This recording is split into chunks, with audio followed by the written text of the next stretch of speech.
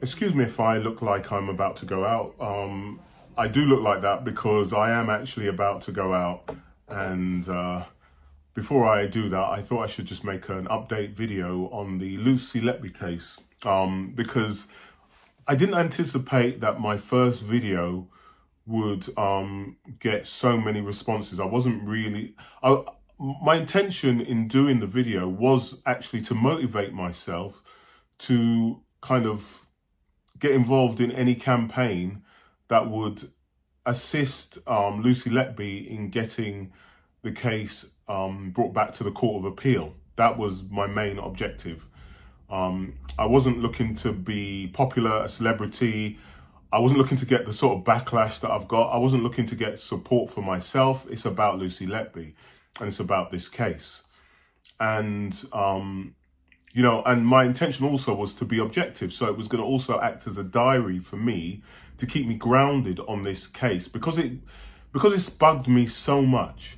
And I think it's important that as I come across new stuff relating to the case, that I bring it to my attention and I focus on it and I try to find answers to explain things. And if I can't explain things, then you know, it's just going to leave things up in the air for me, and it's going to create doubt for me. And whereas, you know, I mentioned in my previous video that I'd gone down to about 90% thinking she was innocent, whereas previously at 99% thinking she was innocent, I was down to 95%. I'm down to about 85% now. And the reason I've gone down to 85% is because I've seen some new information. Or I've heard some new information, but it's not new, it's just new to me, okay? So let's get that straight. And the new information that I've come across is that apparently, and I don't know, all right, I'm going to explain. Apparently, while she was training, so she was being supervised in a neonatal ward in a completely different hospital, there was a high rate of tubes being dislodged amongst babies in incubators. That was an unusual anomaly while she was training. Now there's no proof that it relates to her, but apparently there was a suspicion then. This is when she was a trainee nurse. There was suspicion then, apparently, that she was dislodging these tubes.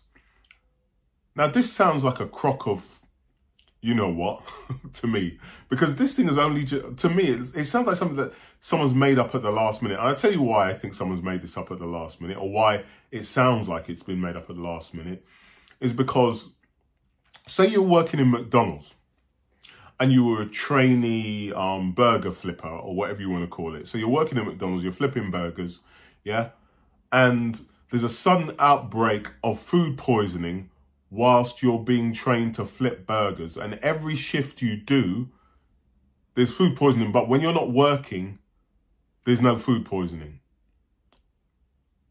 Do you think that McDonald's is going to put you, get you, well, pass you for your training so that you are a fully fledged, unsupervised cook in their kitchens? Do you think they're going to do that? This is McDonald's, you know, we're talking about burgers. And even McDonald's wouldn't be so mad as to leave you poisoning their customers who are adults. And people are trying to convince me that consultants and whoever was training Letby were witnessing, or not witnessing, they were supervising her while she could possibly be pulling out tubes, and they had a suspicion of it, and they passed her for her training so that she could work unsupervised in another facility. It beggars belief. This could not have possibly happened. It sounds so unbelievable. It sounds so ridiculous that it could be true. It's that ridiculous that it could be true. But to me, it's probably the most ridiculous thing I've heard in the whole case. It sounds completely made up, you know, because why would anybody who cares about babies allow someone who they suspect of pulling tubes to pass their training?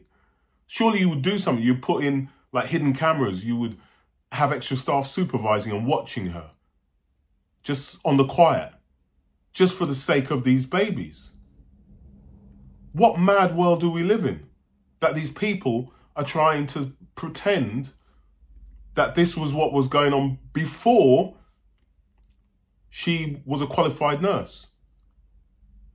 This is preposterous. She should have... Don't they have a system where people fail their training? Do some people not fail their training? Does everyone have to go through their training and pass? What are we hearing here? Now, this is madness. This is madness. So I really want to hear some feedback from people, because it does not make any sense to me. So anyone who has any experience in this, or anyone who has any theories on this, please put your comments below, because I want to hear what people think about this. Thank you.